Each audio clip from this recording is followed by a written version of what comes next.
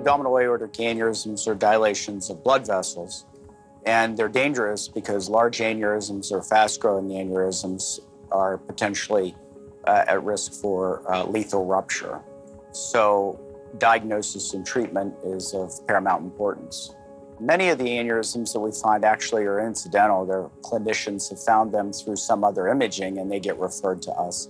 Some of them are detected directly through screening programs designed for patients with aneurysmal disease or risk factors. This tends to affect men slightly more than women. It tends to affect older patients, patients that have a history of hypertension and tobacco abuse. The most important thing is identifying the problem, and then it has to be tailored to each individual person based on their risk factors. And one of the opportunities that we have at AHN is that we have access to multidisciplinary teams.